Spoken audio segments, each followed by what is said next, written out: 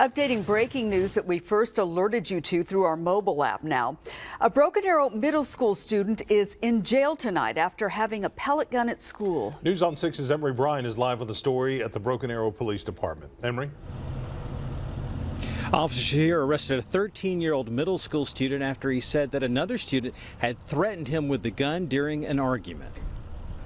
Centennial Middle School continued classes uninterrupted after the gun was found, with no lockdown or disruption to other students. According to the district, administrators called police after a student reported seeing a gun that another student had as they were arguing. The gun was located inside the student's backpack. Officers are not sure if the boy routinely carried the weapon or if today was the first time. The firearm that was located was later determined to be a pellet gun.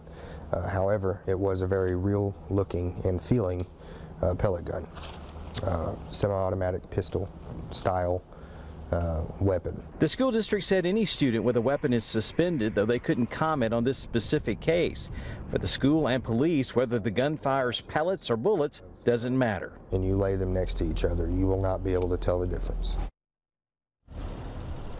Broken Arrow does have officers in school, but they rotate between schools, and the school resource officer assigned to that school was not in that building when the gun was found. Reporting live on the scene on the story at the Broken Arrow Police Department, Emery Bryan, News on 6.